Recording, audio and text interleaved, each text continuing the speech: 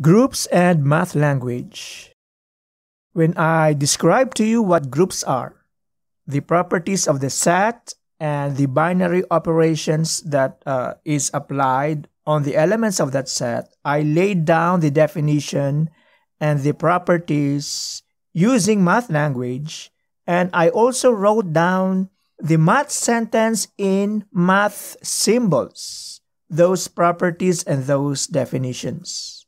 And so I just feel that it would be nice if I can bring back the topic of math language. So I'm going to test you if you understand these math sentences which are written in math symbols. So analyze this sentence. So what do you think? What is this math sentence all about? What does it say? Does the sentence say all real numbers have a multiplicative inverse? Well, maybe, because we have this symbol, and that is the symbol for the inverse of an element. How about this? All real numbers not equal to 0 has a multiplicative inverse. Well, it sounds right.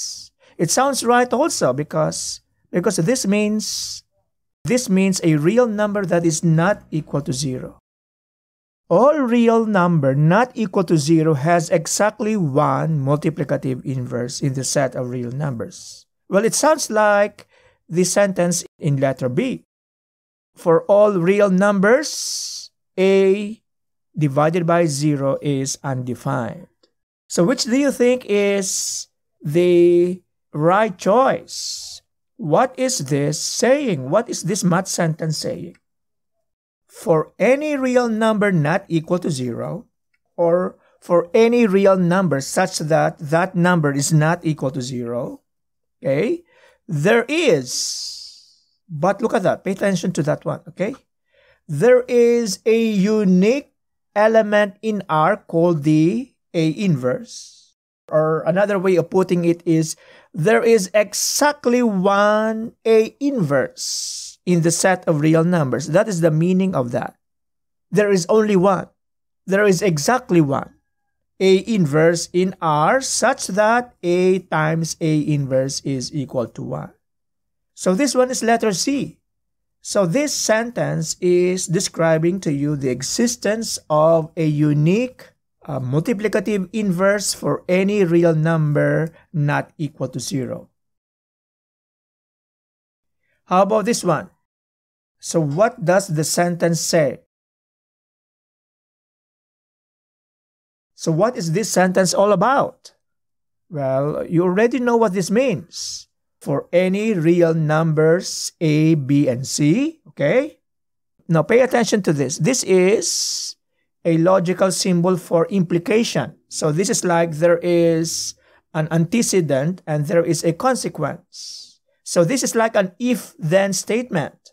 So how do you read it? And what is it all about? It is about the addition property of inequality.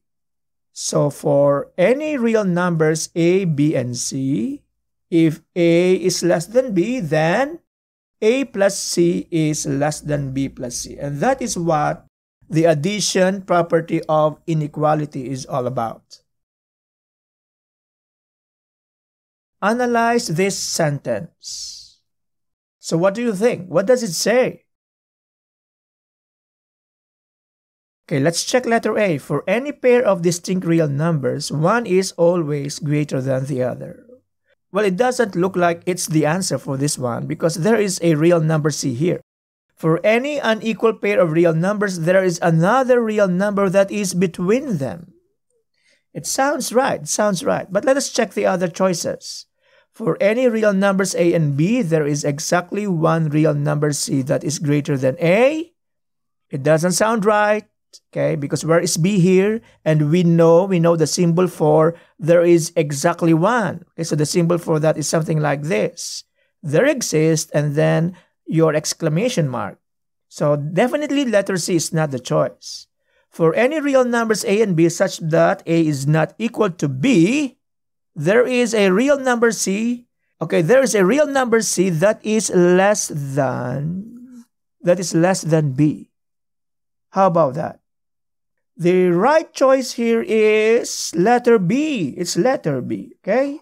For any unequal pair of real numbers, that is the idea behind this sentence. There is another real number that is between A and B, okay? Or that is between those pair of numbers, of real numbers. So our choice here is letter B. For any unequal pair of real numbers, there is another real number that is between them.